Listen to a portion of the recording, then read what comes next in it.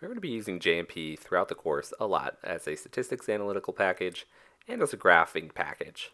So this video is going to focus a little bit more on the graphing aspect of it. What can we do with Graph Builder? How can we make different graphs? So I have here the 3 sample data sets, one of which plots a whole bunch of categorical variables against counts. We have continuous variables against each other, and then we have a mixture of continuous variables and categories.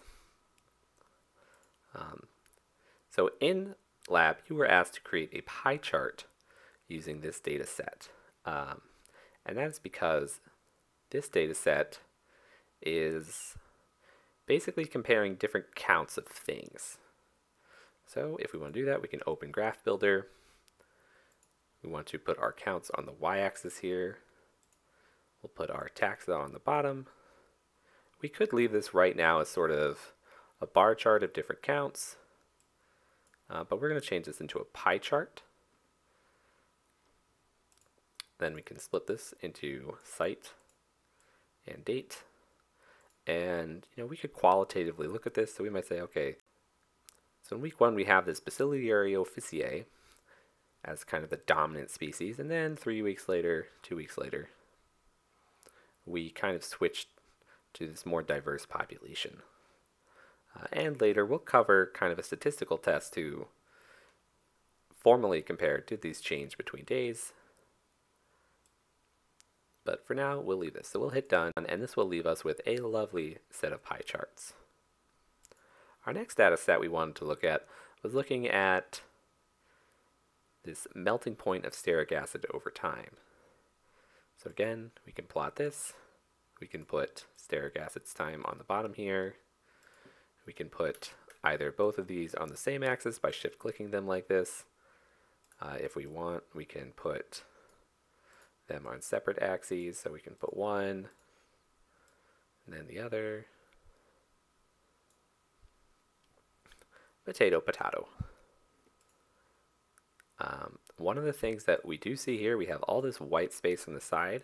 So we're going to want to format this. We're going to want to change our axis here so that it's a lot nicer. I'm not going to worry too much about the X, but I am going to change the Y here.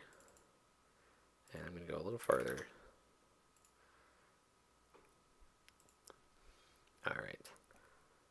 And then I don't know where my control panel went. There it is. I'm going to turn off this smooth line. See how there's this little loop? I don't want that. So in this case, this is sufficient for plotting this data set. Depending on what your data set is, you might want to fit a line to it, which you can use with this button. And then you can tell me what are the formulae for that line. How good is it? All right. For these graphs, it's generally a good idea to turn off the titles, just because we don't need them. We use the titles or we'll use figure captions to explain our titles. And for something like this where the data is clear, we don't need a legend. All right, so last but not least, we're going to make a bar graph over here. In Studio, you're going to make a lot more than what I'm going to show you here. But again, we put our categories on the x-axis, our continuous data on the y-axis. I'm going to change this to bar. I'm going to put errors on here, so I like standard deviation. And then I'm going to shift-click the dots to get my points back. And now I want to change these so that they look nice and pretty. So in general, I want the most hard to see but important element of my data to stick out. So I'm going to make my error bars very dark. I'm going to make my data points lighter and my error bars lightest.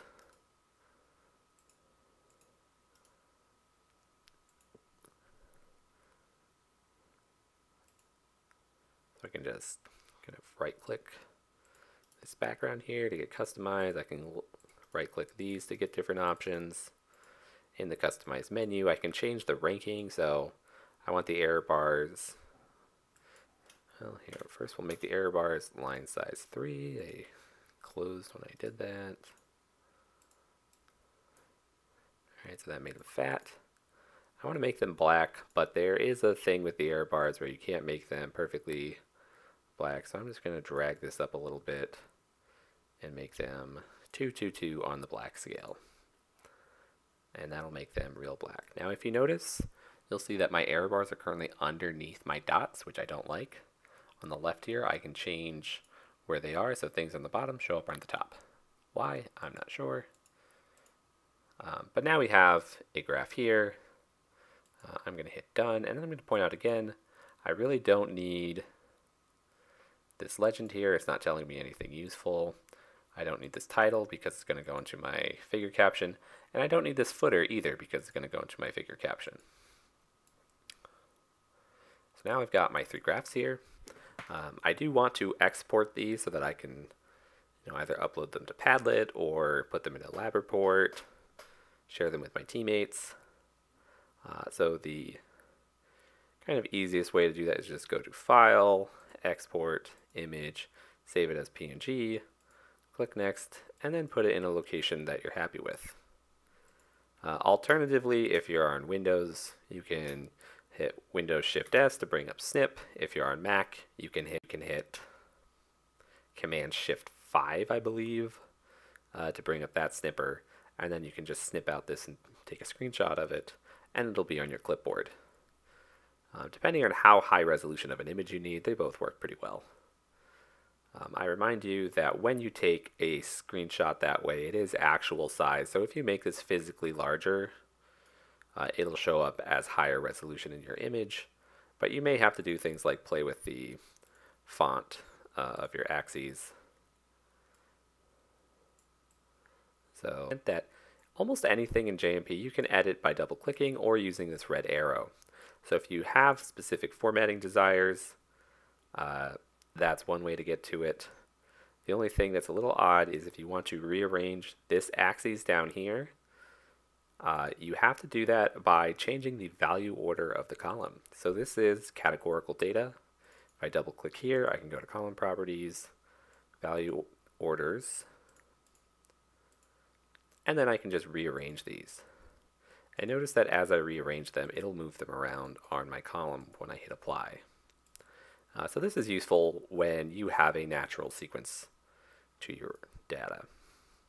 Or if you have an experimental reason for placing them that way. For instance, you might want to put your negative control on the left and your positive control next to it or on the far end. You might want to sort data by how tall the column is. So for here, we might put column 4 first, and then column 5.